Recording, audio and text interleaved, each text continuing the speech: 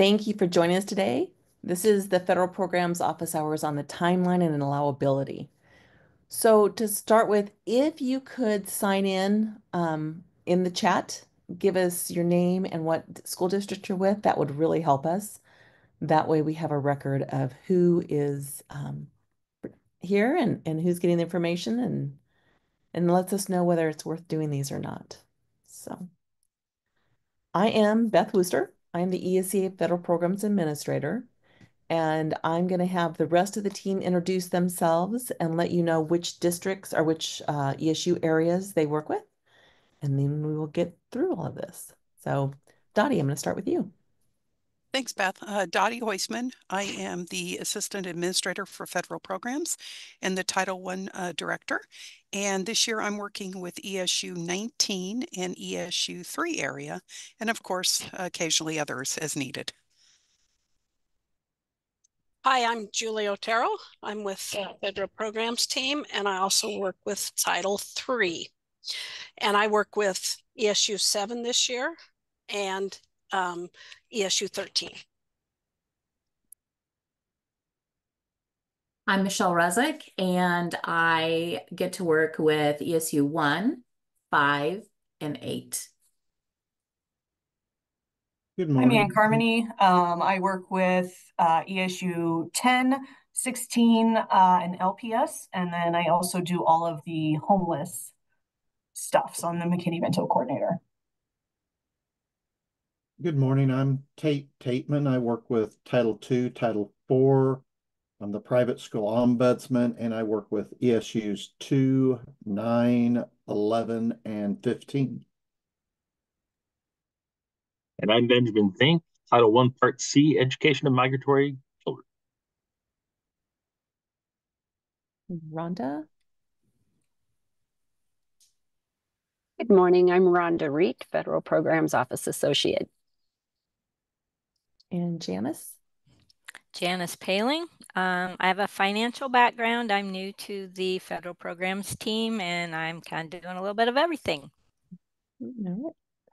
And Ann Hubble's at another meeting, so she wasn't able to join us. But we're a small team, but we are here to help you any way we can. So the purpose of today's sessions, we're going to go through that real quick. We're going to share the timelines. We've come up with a document that will hopefully help guide you.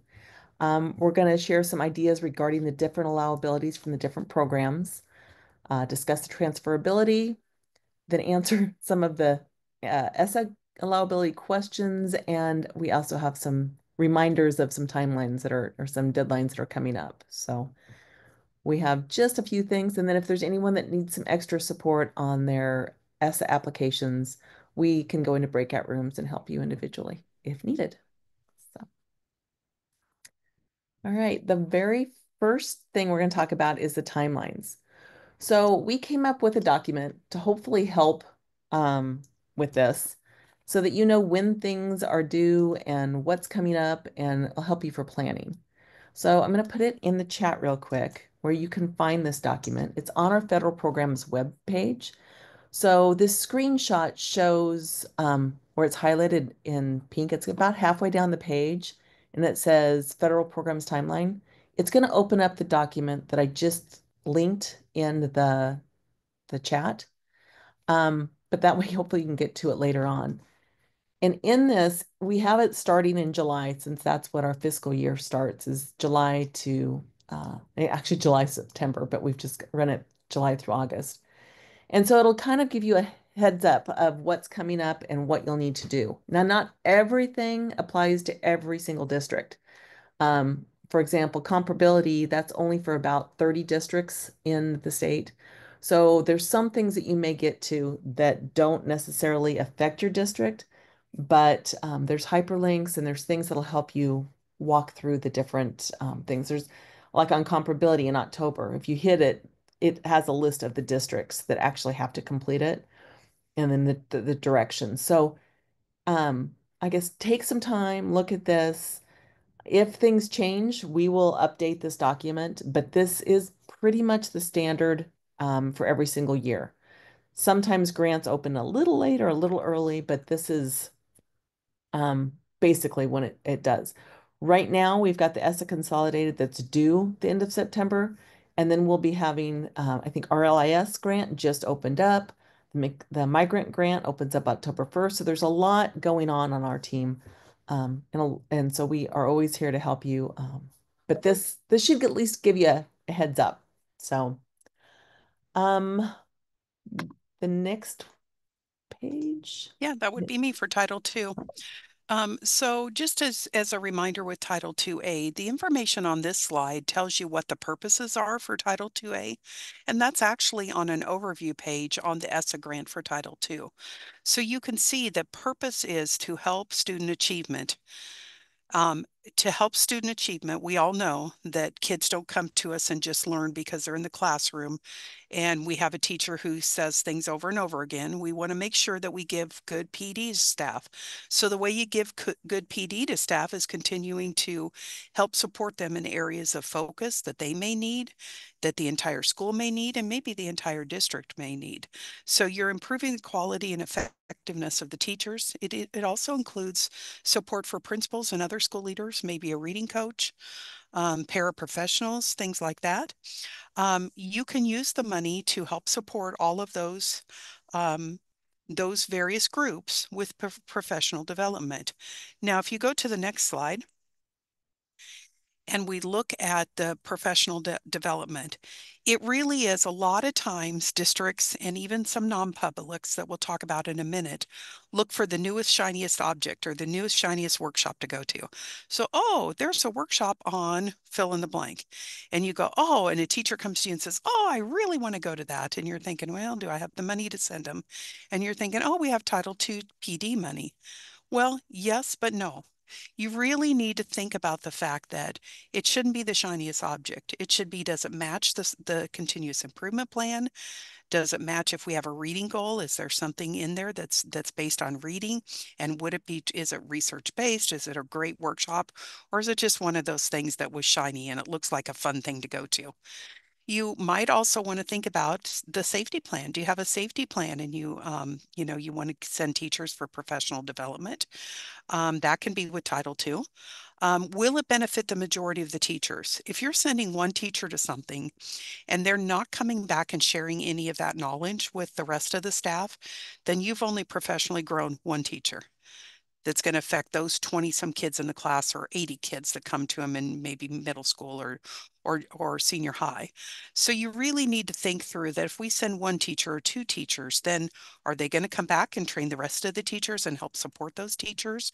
Or if it's a reading coach, will the reading coach get the most out of it and then come back and provide professional development to the rest of the staff? Reminder to always stay within the continental USA for training. A lot of times, we'll look at a workshop and let's say there's workshop locations are maybe Omaha and somewhere in Missouri and maybe somewhere in Texas and somewhere in California and maybe even Hawaii. Okay, think about what's reasonable and necessary. So reasonableness in that situation would be to send teachers to Omaha. And if those dates don't work, then you'd look at Missouri travel. So you really want to think about keeping the cost reasonable and make sure it's necessary and make sure that you can defend. So if you didn't send teachers to Omaha, why didn't you send the teachers to the Omaha workshop? Be able to defend why you did or didn't do that. And next slide. So Title II for non-public schools. These funds can only, so I'm going to say that a couple times, only be used for non-public professional development. Okay. Now, again, it can't be something shiny.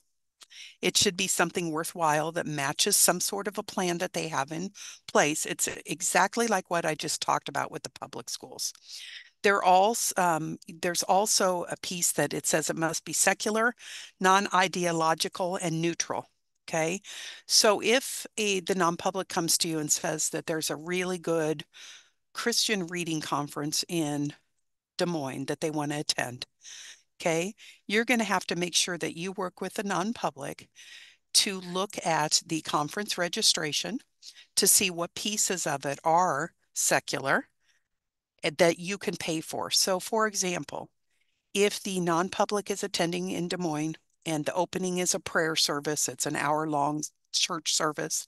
And then during lunch, there's an hour-long speaker on various non-secular topics. You would have to work with the non-public to determine what percentage of that conference could be paid for. And that would be conference paid for travel expenses. So if 60% of the conference is secular, it would be 60% of travel costs could be paid. That would include driving. That would include any sort of a stipend maybe that they want to pay the teacher. Would also include travel, the hotel, and the registration for the conference. So that's how that would work for the non-public. Just remember, they need to follow the same requirements as you guys do. So it's okay to say to that non-public, talk to us about what your plan is. Why did you decide to send teachers to this conference? How does it match your school improvement plan? And then consultation, can't say it enough. Consultation is absolutely critical for the public to visit with a non-public if the non-public is spending money in PD. And Tate, I'm going to put you on the spot right now. Tate knew I was going to call on him, but he didn't know what I was going to say ahead of time. Tate, do you want to add anything since you are the Nebraska's ombuds? For the most part, you covered all the major things, but just to kind of for people to know my role is to work with both the private schools and the public schools when you might have questions. So like as Dottie was going through some of those things, maybe, the private schools ask some questions you're not quite sure about. Feel free to go ahead and give me a call, send me an email, and I can help you determine if something's allowable or not. And that really goes for any of our programs. Feel free to email any of our staff. But anything with the private schools, I'm the ombudsman, so I work with both sides. And I have a lot of experience working with both private and public schools, so I can be helpful in that role. Thank you, Tate. I did have a public school at one point that sent me it was a pretty lengthy conference book of all of the sessions that the non-public, or it was an entire conference that the non-public teachers were going to. And they're like, can you tell us what percentage of this can be paid?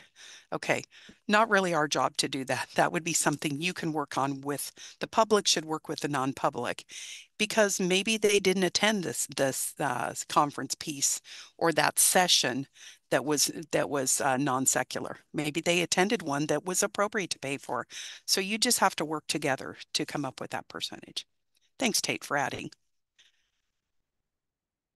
And next slide. And then the other use of Title II funds, and this is for only public, so non-public cannot use this. The other piece that's allowable, besides the PD, for the public is to class size reduction, so CSR is what we call it. But you really, really need to think about this. This is not you need to make sure you're not supplanting on this one. So let me explain. All of a sudden it's like, oh, we have some extra Title II dollars, so we're going to take Mrs. Jones in third grade and we're going to move her salary to Title II. Okay, is Mrs. Jones a new teacher, and are you breaking up the class because it's too big of a class, or it's a very needy class, or maybe you want to just help support those kids? Think through, is that an additional teacher, or are we just trying to move the money from district funding to federal funding? That's not allowable. That would be supplanting. But if you've got a class, let's say, and a lot of people do this with their class size reduction money, all of a sudden they're having an influx of kindergartners. Well, those kindergartners then become first graders, then become second graders and on. So what they end up doing is they hire an additional kindergarten teacher, and then that teacher rotates to first grade with them in second grade and third grade.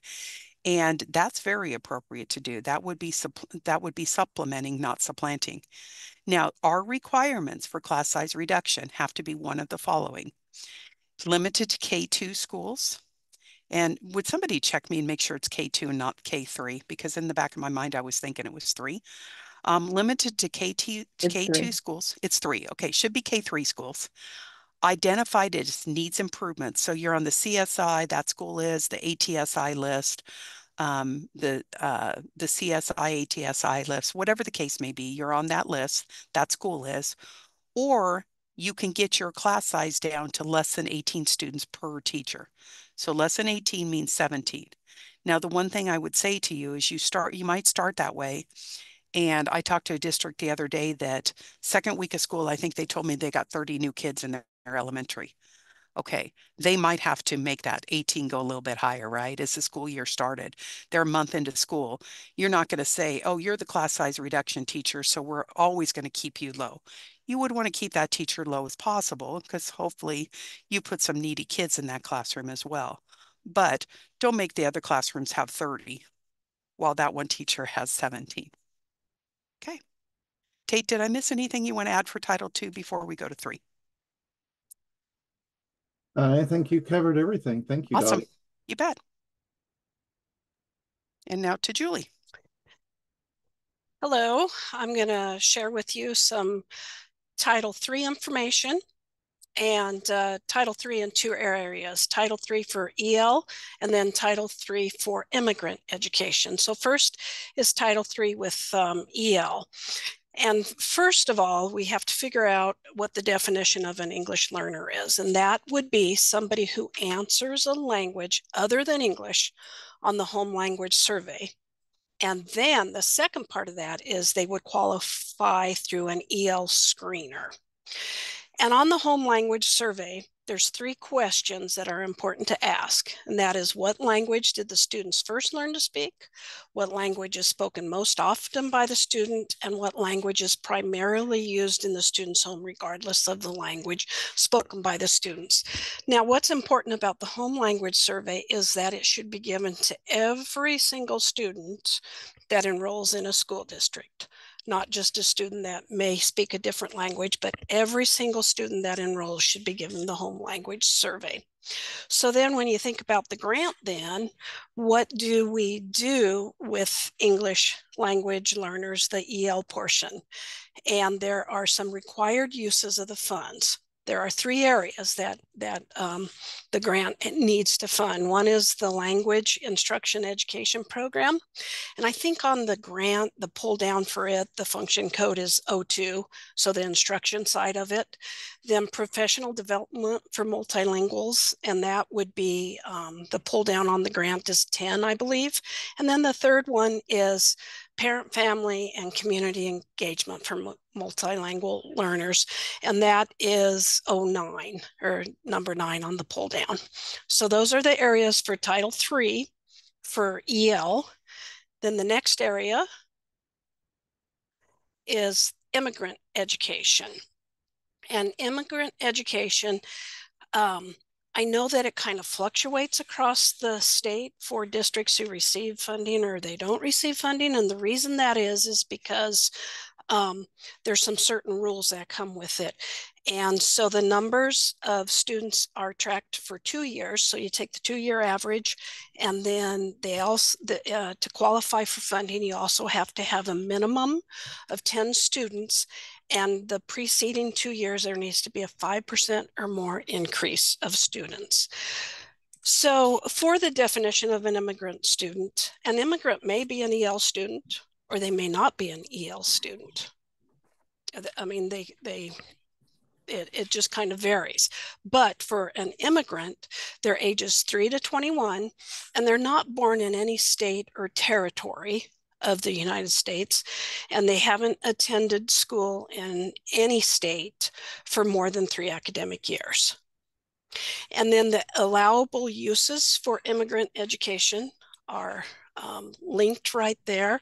But basically, when you think about it, it's for family literacy or EL classes for parents, community engagement, recruitment of individuals, working with personnel, working with immigrant education students, tutoring, mentoring, or academic work with them, curricular instruction or materials, basic instructional services, and activities with the community, within the community. So those are the uses for immigrant education. And it is in the chat, the link, so that they Yes. can get to it. Thanks for doing that. Okay, now we're going to go on to Title 4A, which is student support and academic enrichment. And you'll hear me repeat a lot of what Dottie said about 2A because there's a lot of similarities in the general rules between Title II and Title 4A. Again, it should be a student focused and it has to be supplemental to any local and state requirements. It really needs to match your plan that you had, and also it needs to be reasonable and necessary. Also with the non-publics, anything that's allowable for the public in Title 4A is also available for the non-public as a potential use. So there's nothing like in 2A where you can't do class size reduction and stuff like that. So everything that's listed as allowable is allowable for the private schools as well, as long as everything is secular, non-ideological, and neutral. So we've got a couple links in the PowerPoint that are also, I believe, being put in the chat, but this will also be made available to you. We have our Nebraska Department of Ed Title 4A fact sheet that has a lot of good information about it, talks about some of the allowability that we'll also talk about today. And then there's the United States Department of Education guidance. And I really like this because they've done a really good job of explaining the three areas that we'll talk about that are in Title 4A and give some examples. And a lot of times you'll hear us talk about the three buckets or the three parts of Title 4A. There's well-rounded education, safe and healthy students, and effective technology. And as we go through the next few slides, we'll talk about each of them. So on the next slide, we start with well-rounded education. And these are just some of the examples of what's allowable under well-rounded education. It's not fully inclusive of everything because it's a pretty broad program across all of Title 4A. But some of the keys we've listed on this page, we're looking at seeing districts that may not have some of the programs listed here, like maybe in the past you've had to cut a foreign language program, you're looking for ways to start one up again.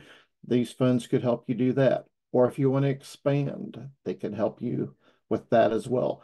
We've seen a lot of that, especially with art and music, and in many cases STEM as well, and CTE. Also, it's to provide access to advanced placement, IB classes, dual credit opportunities. And the focus here is really for what a lot of these programs are about. It's more the kids that are living in poverty or really needs and aren't able as a family to access these anyway.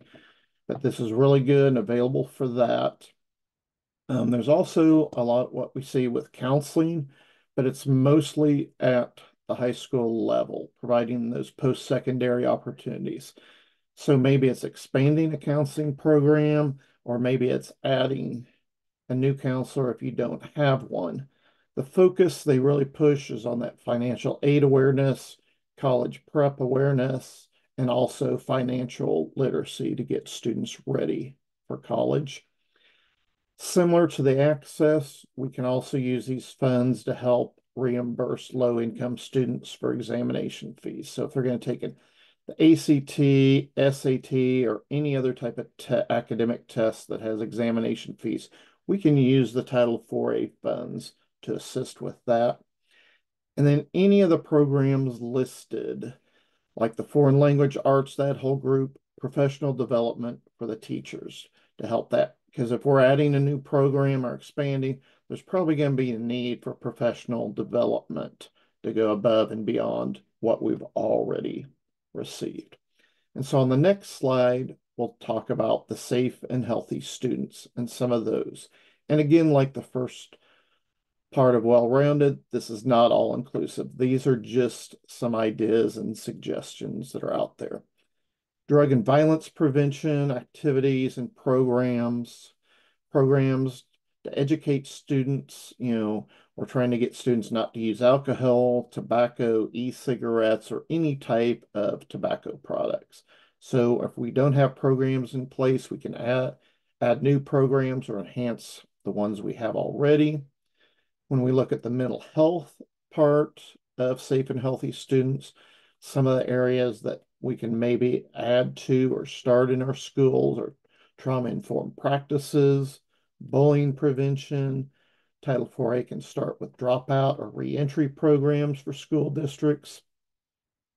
And then along with these and what other things are called out in Title IV is providing that professional development in many of these same areas.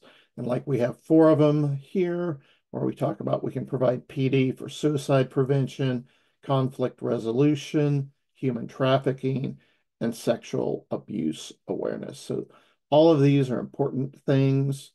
And to kind of go back again, some of these things we're starting to see more state and local rules about this and requirements. If it's a state and local requirement, we cannot use these funds to pay for it.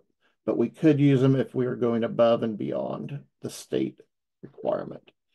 And then the last section on the next page, effective use of technology.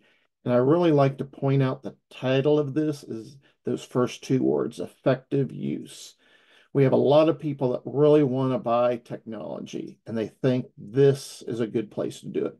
And really, that's not the goal of this program. It's really a goal to train our staff to make sure the technology we have, that they have the professional development and the understanding to use this equipment, software, hardware that goes along with it.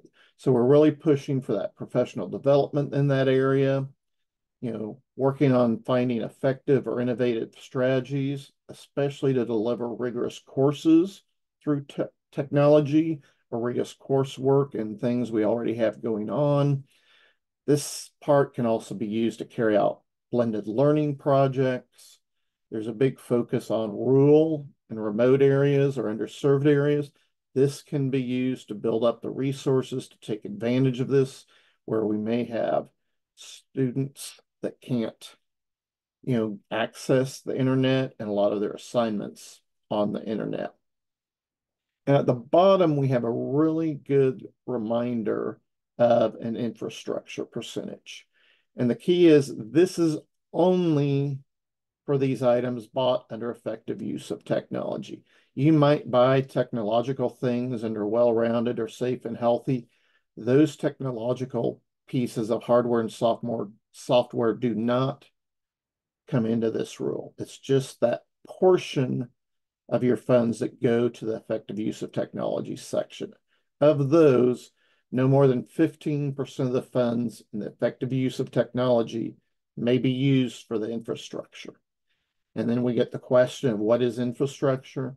And the Department of Education has defined that as infrastructure includes devices, equipment, software, and digital content.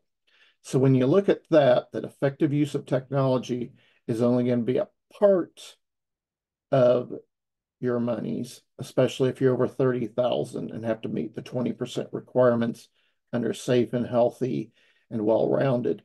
15% is not a lot of money for most districts in this area.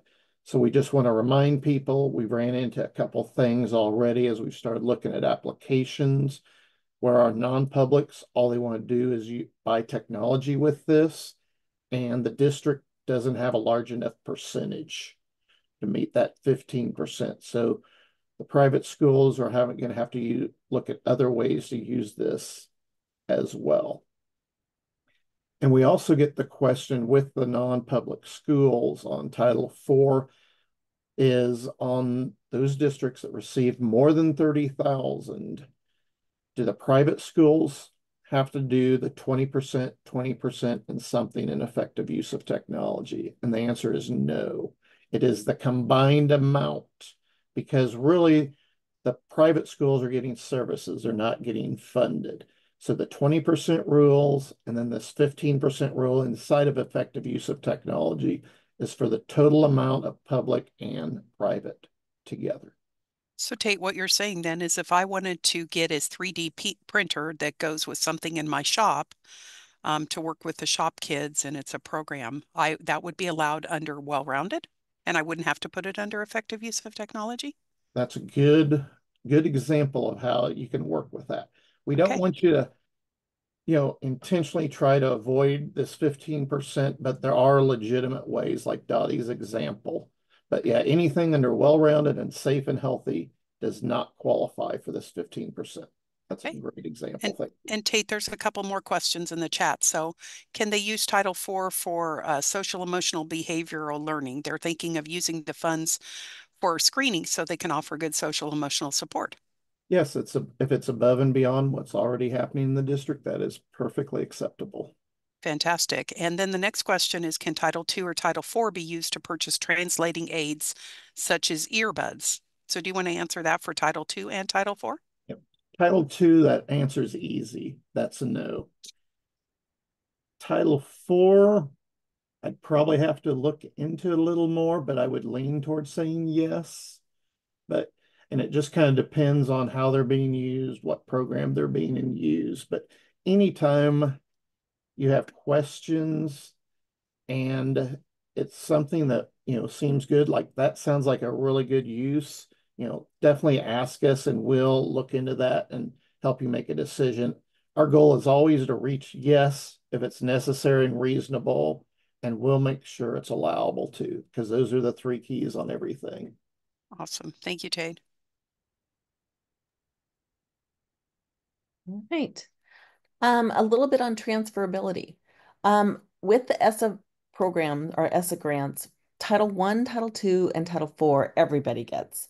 Title III and Title IV, or Title III EL and Title III IE, are going to be based on the number of students that are identified.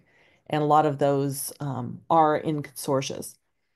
The thing with transferability is Title I, Title III, and the Title III grants cannot be transferred out. You can transfer in, but you can't transfer out. Um, with Title II and Title IV, those are the two that are very fluid. So you could move Title II to Title I or Title IV. You could also move Title IV to Title I or Title II. The big thing is if you transfer, you have to transfer the full amount. And once it's transferred, it takes on the program that you've transferred to, all of the characteristics of that program. So if you are transferring Title IV to Title II, that is now only going to be used for professional development or class size reduction for the public. It cannot be used for anything that's allowable in Title IV. It basically, you're transferring it now takes on the identification of that grant. I think that's it on the transferability, but if there's any questions, we can get to that afterwards. We wanted to give you a few reminders. The ESSA consolidated applications are due no later than 11:59 on September 30th. So that date is coming up very quickly. We want to make sure you get your grants submitted, because if you don't, then you have to go through the process of submitting data late and filling out the form, getting it approved by a committee. We don't want to mess with that. So just make sure you get your grants in by September 30th. Then we have some deadlines coming up on the ARP ESSER funds. You must obligate those funds by September 30th again this month. And then those reimbursements need to be submitted by November 15th. The ARP HCY 1 and 2 funds also have the September 30 deadline. So mark in your calendar a big red, everything needs to be done by September 30th on committing those funds, having them obligated for the ESSER and the ARP HCY funds, and then making sure you get your grant in by September 30th for the ESSA. I see there's a question, but we'll come back to it in just a minute. This is our contacts for the team, which of the ESU areas everybody works with, their phone number and email addresses. And then I'm the final reviewer on all the grants. So you're welcome to contact any of us. If we get a call from someone that's not in our area, we will still take it and we'll still help you. But these are your main contacts. Those are the people that will be reviewing your grant, and those are the people when it comes to monitoring that will be monitoring your grant or your district. So want to make sure you have those contacts. And then I think that's it for our presentation, but we will take questions. And then if there's anyone that needs any time for breakout rooms, we will offer that also. So